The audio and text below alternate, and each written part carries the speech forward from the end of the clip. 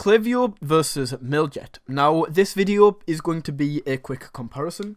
I'm going to show you basically everything that you need to know about both of these email marketing tools, including what they are used for, the differences, the pricing, and overall, which of these tools is a better fit for your business. So, if you are interested in potentially picking up one of these email marketing tools, then keep watching, as this is going to be the most valuable video you ever watch. Okay, so the first thing that I will say is this is pretty cool, but both of these tools offer SMS. Now, SMS is very, very handy. I really like it. And what it is basically text messages that just look like this. So you can either text message someone to say like your booking is confirmed.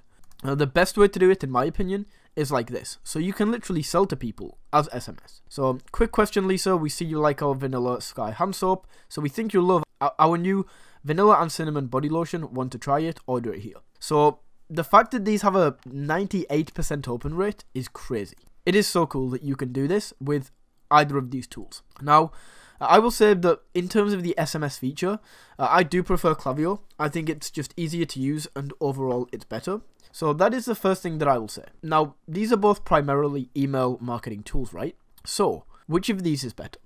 Now, I have to say, once again, it's got to be Klaviyo. It's just got to be. Mailjet, it's okay, but you can see here, this is an example of the drag and drop feature. Once again, it's okay, and it works very well. However, it's just not quite as slick, and it's not as professional as Klaviyo. Klaviyo do have an all-round better software. It has more features, it's easier to use, and it's just all-round nicer. But, as I say, Mailjet's okay. Majority of the things are that you can do the same. You can automate emails, so, for example, flow trigonometric here is if a Stripe payment fails, when someone failed payment, you send them failed payment email 1, wait 3 days, send it again. Now this can be swapped out for anything. You can say if somebody abandons cart, send them an email, wait 3 days, send them another email, and you can do this on both of these tools. So, as I said, they are both pretty similar in terms of like the base foundations of what they are and what they do. However, Klaviyo is slightly better, it's more professional, and it does have some more advanced features that Mailjet doesn't. Even on Capterra, people say this. So you can see Mailjet 4.3 stars out of 5 and a 79% likelihood to recommend. On Klaviyo, 4.7 stars. So it's rated quite a lot better and 80% likelihood to recommend. And if you want some more detail into this, you can just come down here and read into the reviews. There's a bunch of reviews for both of these tools. So this software makes it fantastic to see if there's any problems people are having with this. The final part that I want to touch on is the pricing. And this is arguably one of the most important parts of any email marketing tool. They both do have free trials. If I go here, set this to 0, you can see this $0 a month, 0 to 250 contacts. So 250 contacts is not much. 500 emails you can send per month, and up to 150 free SMS messages. That's terrible. That is such a bad free trial, and it's so limited. And then Mailjet, it's slightly better. Definitely not by much.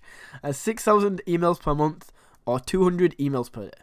That's what you get with the free trial.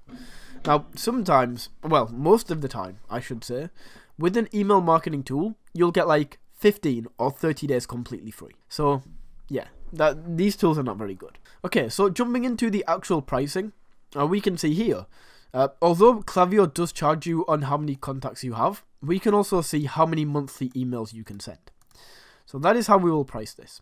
Now, with Mailjet, you can send 50,000 emails per month for $35. With Klaviyo, $100 for 50,000 emails. So it's like so much more expensive for Klaviyo. However, don't click off yet, because Mailjet actually does get more expensive the more you go up.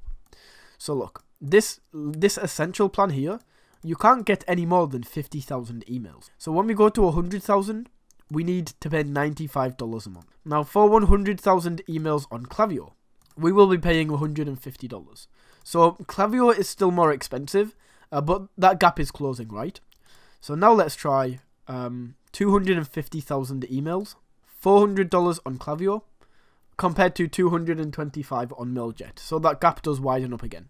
So as you can see, Klaviyo is quite a lot more expensive. Now, would I recommend paying for Klaviyo?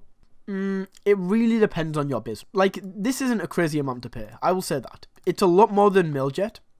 For example, for 250 emails, you're paying like almost double the price. So that looks a lot more expensive. But in reality, for 25,000 contacts, $400 actually isn't too much. So it's just a question of, should you pay extra money for a better software? And I would say in some cases, yes. So if you're an agency, or if your primary thing is email marketing, like your business is centered around email marketing, then I would recommend that you pick up Klaviyo. Of course, like it's the main thing in your business. However, if it's just like a back-end thing, like your main business is a personal brand, or your main business is an e-com store, or anything like that, and as I say, your email marketing is done on the back end, then it's not worth paying for Klaviyo, and that's when you should just go with Mailjet. That is what I will say. Now that is Klaviyo versus Mailjet. If you learned something from this video, or if you found it valuable in some way, don't forget to smash that like button and tap that subscribe button, and until next time, take it easy.